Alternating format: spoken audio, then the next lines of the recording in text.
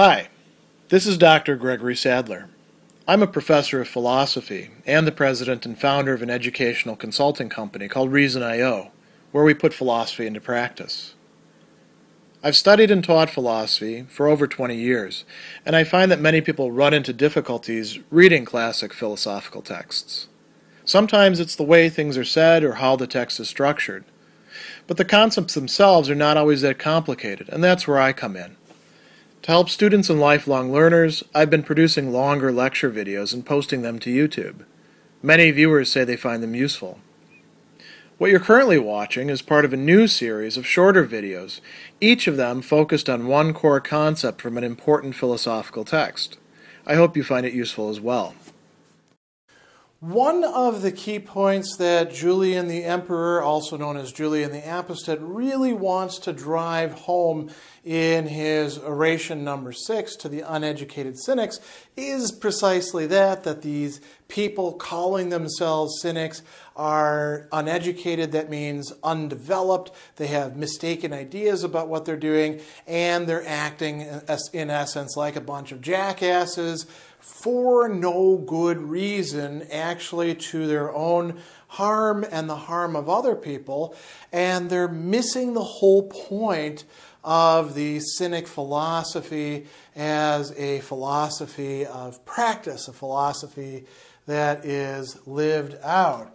And so we can ask, well, what is the point of Cynic philosophy? And here's where you could bring cynics in and put them to the test. If they say something like, well, I'm just holding up the mirror to society, man, like old hippies used to do, probably not a real cynic. If they're like, well, this is going to make me an influencer on pick whatever social media you like, probably not a real cynic. If they say, oh, I just want to withdraw from everybody and everything and get away from it all, that's not really being a cynic either. There's more to it, according to Julian at least, and I think that he's probably on the right track when we look at the examples of Antisthenes or Diogenes or other classic cynics. So what is the point of Cynic philosophy? He tells us point blank, it is like with every philosophy, passes philosophias, happiness, eudaimonia, the thing that ancient Greek philosophy was centered around, and really this runs throughout Roman philosophy, into the Middle Ages. And what does this look like then for the Cynic? So one formulation that he uses is living in accordance with nature, which sounds vaguely Stoic, right? Because the Stoics said similar things. And then he says, not in line, not in accordance with the opinion of the vulgar crowd or multitude. So not common opinions. By the way, I want to point one thing out in here. He's not saying that it's automatically bad to believe the crowd. He actually says for people who are not that learned, it can be a good thing. It's better than having no principles whatsoever. It's better than just being entirely on their own, right? Because we're social creatures. But for the people who have genuine knowledge, who have developed their minds, we should try to figure out what our nature really is. And this goes back to the self-knowledge thing that he began with at the beginning. So that's a key thing, and that leads into talking about self-knowledge. Knowledge of what we are, what kind of creature we are. We are not just plants, we are not just animals, we have a faculty of reason. We are rational souls connected with bodies, right? And we can look at the faculties of the soul and the parts of the body and figure out how we ought to live. What makes sense for us as human beings. We also want to have freedom from passion if possible, apatheia, right? That is not being moved by things like, as he brings up, envy or wrath or anger or all sorts of other passions, desire, right? We don't want to be steered around by these things. We don't want them to, as we could say, run the show, dictate to us who we're going to be. And we also want to try to, as much as possible, be like the gods. The gods are rational. The gods have this sort of freedom. They don't indulge themselves, contrary to the old Homeric stories. He says freedom from passion is the end and the aim. This is equivalent to being a god, and this can take place in many different ways. He's also got this great discussion about being free more generally, not being a slave. So we have to take a look at what he's saying here. He tells us that for mankind, freedom is the beginning of all good things. What people are always calling good, how can you deny it? Property, money, birth, physical strength, beauty, and in a word, everything of that sort, when divorced from freedom, are surely blessings that belong not to him who merely seems to enjoy them, but to him who is that man's master. So think about this. Money, property, beauty, pleasure. Those things can be taken away from you in an instant, or perhaps over a long process. But if somebody else is in control of them, you're not really free if that's where you put your value. You can enjoy them, as Antisthenes, did in his own time, talking about, enjoying fine wine at a symposium. But if you desire it, if you hanker after it, if that's what you orient your life around, you're not really free. He tells us that who are we to regard as a slave? Is it the person that we buy for a certain amount of money? And he says, you'll probably say that such a person is truly a slave. Why? Because we paid down money for him. And he says, well, in that case, prisoners of wars are slave. Who is really a slave is the person over whom another person has the power to compel them to do whatever they order, and if they refuse, to punish them, and in the word of the poet, to inflict grievous pains upon them. So we can be slaves even if we are rich, even if we're influential, even if we're powerful. We can still be slaves. Slaves to our appetites. Slaves to whoever panders to those appetites. And he says, consider next whether we have not as many masters as there are persons whom we are obliged to conciliate in order to not suffer pain or annoyance from being punished by them. Right? There's all sorts of ways of losing out on things. So, the goal of Cynic philosophy is freedom as much as we can, happiness, living in accordance with nature, being able to develop our rational faculties. He also has this great discussion. He says, well, where does happiness reside in us? Where should we be looking for it? Should it be in external things, like our possessions, or even our body? If you're good looking, should that be where your happiness is? You're looking in the mirror all the time. Nowadays, you can take selfies with your phone. Oh, look at me with this filter. Look at me over here. Here's a cornfield behind me. Or, whatever other flower thing is sunflowers for a while were the going thing, right? Oh, look at me. Well, that can go away very quickly. That's not really where you should be putting all of your happiness. Now, is it? And not only is it stupid because it's an insecure thing, it's rather arbitrary. Your looks aren't really you, or if they are you, that's pretty sad, right? A cynic would tell you. So he goes on and he tells us, here we go. We must not be too busy about happiness as if it were hidden away outside ourselves. Isn't that an interesting turn of phrase? As if happiness is something we have to go on a scavenger hunt for. Oh, is it over there? Is it over here? No. Maybe it's in a magazine. Maybe it's in a website. Maybe some self-help guru has the happiness that you're looking for. Or an investment person, right? He says, we must not be busy about it as if it were outside of ourselves. Neither the eagle, nor the plane tree, nor anything else that has life vainly troubles itself about wings or leaves of gold, or that its shoots may be of silver, or its stings and spurs of iron, or rather of adamant. But where nature in the beginning adorned them with such things, they consider with that if they're only strong and serviceable for speed or defense, they're good. So isn't it absurd when a human being tries to find happiness somewhere outside of ourselves? And you could respond, he doesn't do that, but you could respond and say, yeah, but other animals don't have technology. They don't have society. We have culture. We can look at other people and be like, that guy's higher, that guy's lower, vote him up, vote him down, or pick whatever else you like. And he says, it's absurd when a human being tries to find happiness somewhere outside of themselves and thinks that wealth, birth, influence of friends, and anything of that sort is of the utmost importance. Why? He says, we have a soul that does not resemble other animals. We are different. We are rational.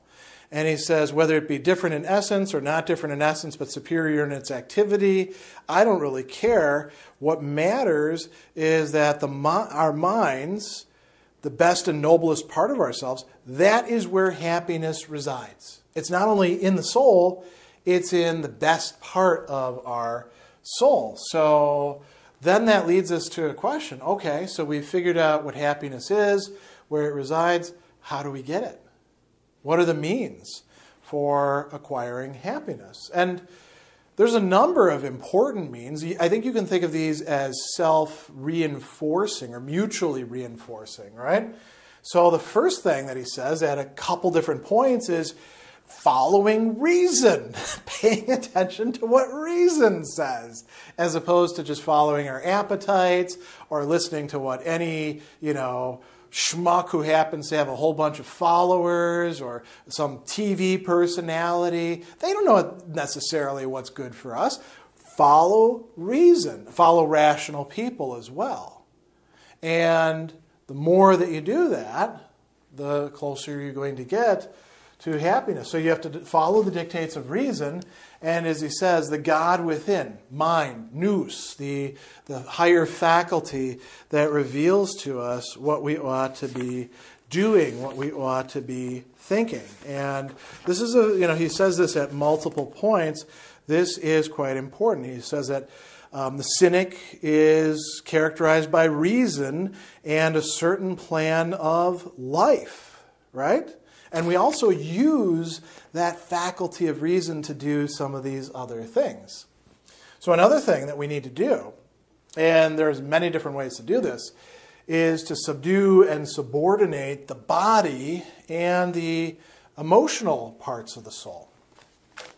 So it's not just letting the soul do whatever it wants. We have to have a well-structured soul, right? But subordinating the body is very important, and he gives some examples. He says, consider whether Diogenes did not, above all other men, profess this belief that we need to cultivate happiness.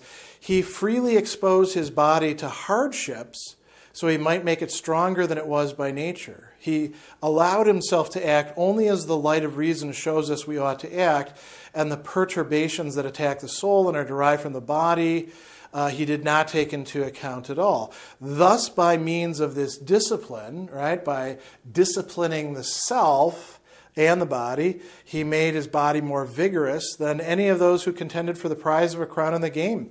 And his soul was so disposed, he was happy and a king no less, if not even more than the great king, as the Greeks used to call him in those days, by which they meant the king of Persia, right?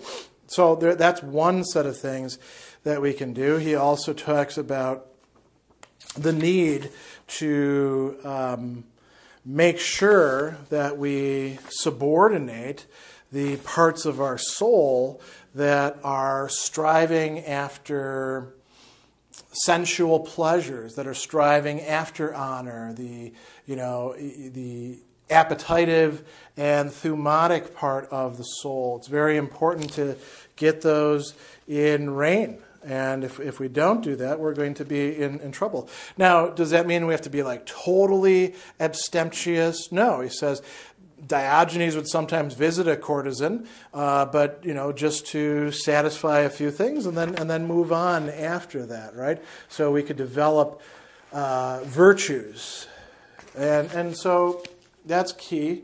He also talks about something else that I think is really interesting here in this text. He tells us that the person who wants to be a cynic ought first to censure severely and cross-examine himself, and without any self-flattery, ask himself the following questions in precise terms. So we could say, to be very crude, no bullshitting. You're going to look at yourself in the unvarnished, harsh light of the sun and ask yourself, where are you really? So here's the questions he says. Do you enjoy expensive food? Can you do without a soft bed? Are you the slave of rewards and the opinion of other people? Is it your ambition to attract public notice, and even though that be an empty honor, still think it worthwhile?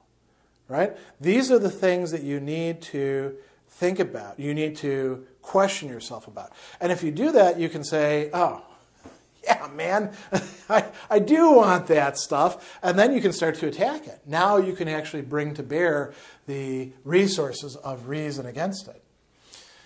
So this leads us then to the problems that Julian is diagnosing in contemporary cynics. Remember, this is an oration to the uneducated cynics. He's telling these people, man, you're doing it wrong. You're getting things screwed up. So how are they going astray?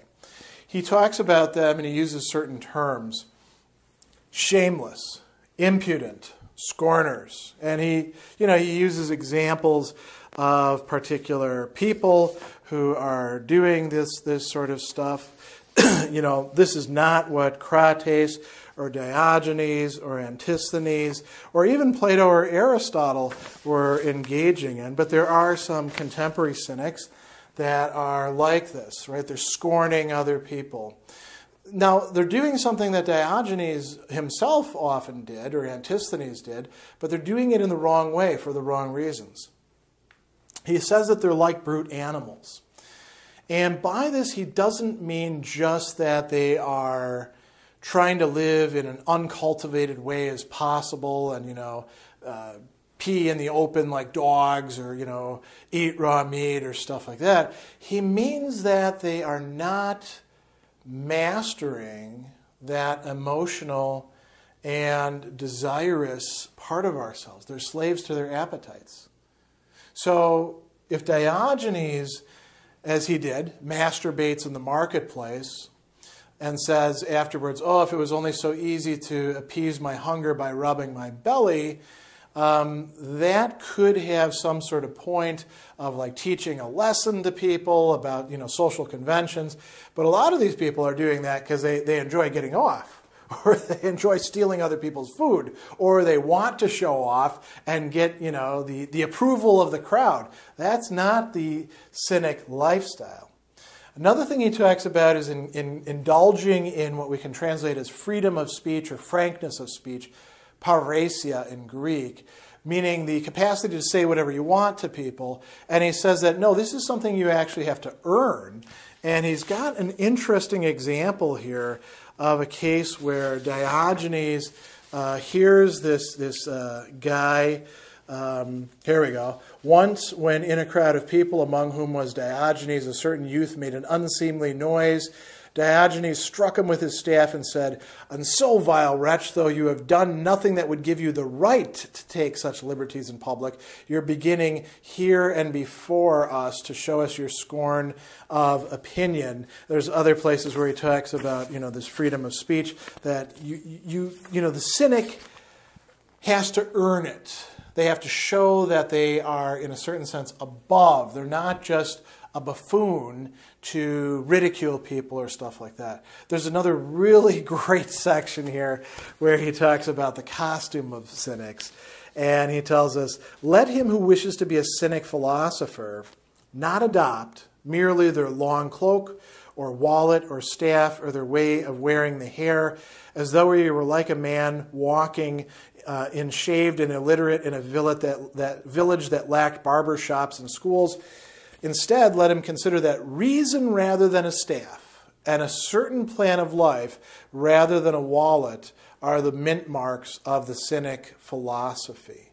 It's not what you wear, it's not what you dress, it's not putting on the costume, it's not making a show that actually makes you a cynic.